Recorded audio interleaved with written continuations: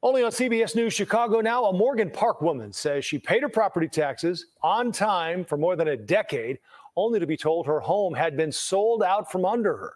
A paperwork issue appears to be the cause of the nightmare after she says no one at the county would help. Our Megan Hickey is listening to this desperate homeowner and getting answers about a puzzling case.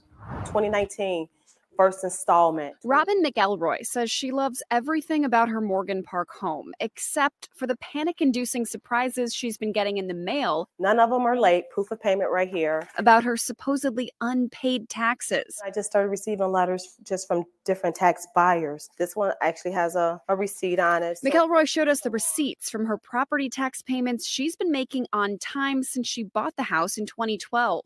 I do not like wasting money. I do not pay that stupid tax. I pay my bills. She went to the assessor's office and then the treasurer's office years ago to try to clear this up. This April 2019 letter from the treasurer's office explained that the PIN assignment on the assessor's website had been swapped with her next-door neighbors. And so forth and so on. But she'd been paying her taxes correctly. With the original receipts attached. And there were no grounds to proceed with a sale. Relieved, she thought this issue was fixed. They actually told me, don't worry about it. Fast forward 5 years to this year.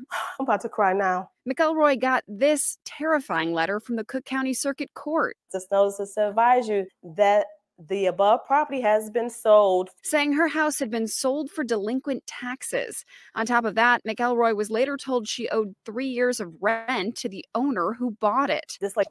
Oh, heck no, man. So you telling me we could take your house for back taxes due to our error, then somebody buys it at auction, and then come back and tell you that you owe me rent? Damn, that's called a scam of a lifetime. Sounds like they're getting real good up in Cook County, Chicago. I don't know what's going on up there. Sounds fishy. Let's see what else they got to say. Lady should not have to go to court. This lady should not have to be put in this position to go through all of this headache and heartache. This is stressful. Here's what we've figured out. This 2019 letter flags an error in the assessor's website and the need for an internal correction. But it appears that fix never took place. Keep in mind that, you know, this is somebody's property that they paid for, that they're living in. After we reached out, the assessor's office acknowledged that they've now made that correction. A spokesperson declined our request for an on-camera interview, but as of this afternoon, said they were working with their legal team to resolve it, and the taxes on her PIN have been paid. McElroy said she won't believe it until she sees it in writing. You guys can point fingers all day long. Hey, that's real right there, though. I want to see it in writing, because if you just talk to somebody on the phone, they'll say, oh, when I was on the phone with you, you said this and they said that. No, you always want to get paperwork, because in the event that you do have to go to court in the future, you'll have proof of what was said, what was claimed, what was asked, all of that. Black ink on white paper. Don't forget to give this video a thumbs up, give it a like, give it a share if you care. This is a sad case. Chicago woman paid her property tax and got her home sold at auction due to an error at Cook County. Man, I think this was a scam in real life. I think somebody was pulling a quick one, because sometimes they pull this stuff, and I've seen this in other markets where they would go and basically act like they pay for the taxes, or actually pay for the taxes, get you out of the house, and you feel like you don't have any recourse. What if you were this lady and you felt like there was nothing you could do? So she got the news involved. That was smart. Investigative journalism is in the place. Let's end this out. I don't care. I want what's rightfully owed to me. And in the meantime, McElroy says she's had to pay out of her pocket for a lawyer to help her sort out this mess. The current court records give her until next week to file a response. So, Joe, she is really hoping all of this can get cleared up before. That's crazy work. So I don't understand why they think they can just get over on people, and you're just supposed to lay down, get down, act like it's okay for them to just take your property, especially when you paid it. You know, there's a lot of people out here that don't pay their taxes. There's a lot of people that don't pay their mortgage. You know, we go for those pre-foreclosure type deals with the Future Cash Flow Club. If you haven't checked that out already, I don't know what you're waiting on. Get yourself a free trial. Links in the description. FutureCashFlowClub.com. That's the Patreon. So here, this lady basically got to go through a whole legal battle, and she's going to come out of pocket paying an attorney.